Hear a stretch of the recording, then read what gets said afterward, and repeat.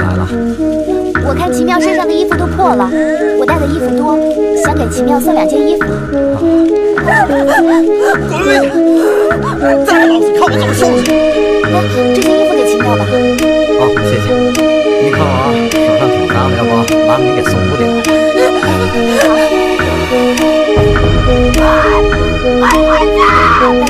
大叔，把衣服放在门口，我先回去了啊。我送送你。不用了，您回去照顾奇妙吧。他也是老毛病了，吃完药就没事了。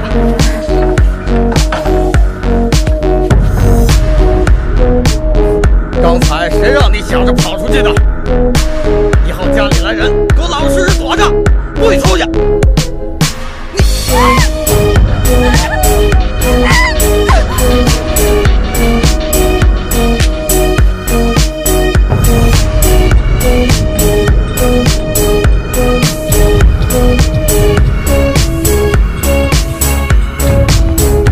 那个奇妙被大师收养了之后，他就一直疯狂傻傻的。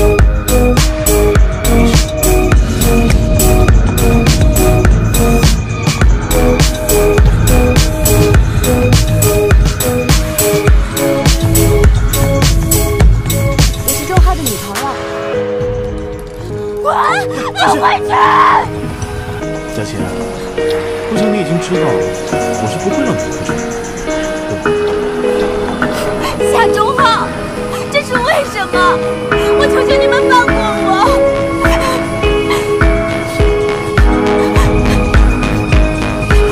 你不要过来！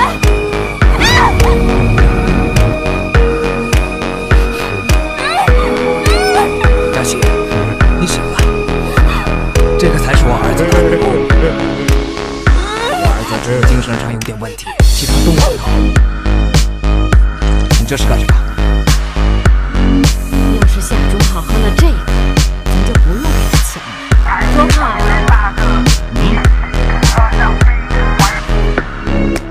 钱呢？中浩，大牛的事儿多亏了你，辛苦了，来喝杯水啊，钱明天肯定给你。行吧。晚上我炒几个好菜，好好犒劳犒劳你。走了，宝贝儿。我出去一下。啊好。晚点回来。啊好。别忘了。明天一定给你。大牛，你想让我给你当媳妇儿，你就给我解开。大牛，哪有这样捆着自己媳妇儿的？你说对吧？啊，大牛，你爹捆住我，是不想让我给你当媳妇儿。你把我解开，你把我解开，我就给你当媳妇儿，啊，好吧？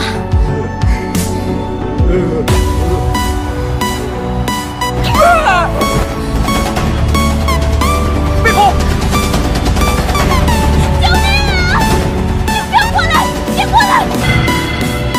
佳琪，我们没有恶意，你把镰刀放下，我们放你走。是啊，佳琪，既然你不愿意做我们儿媳妇，我们也不勉强你。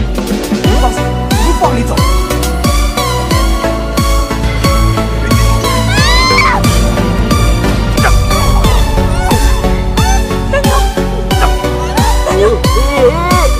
谁让你跑了？大牛，先把大牛送回卫生室，回来再收拾你个小妮子！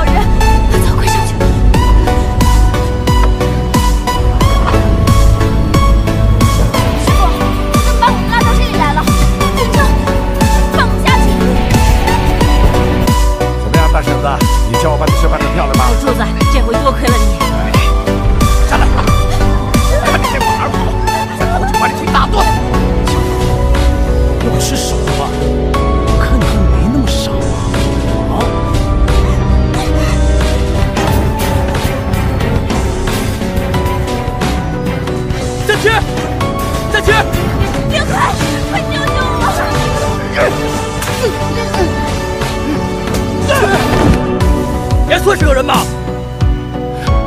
佳琪，佳琪，你让他放了吧，佳琪。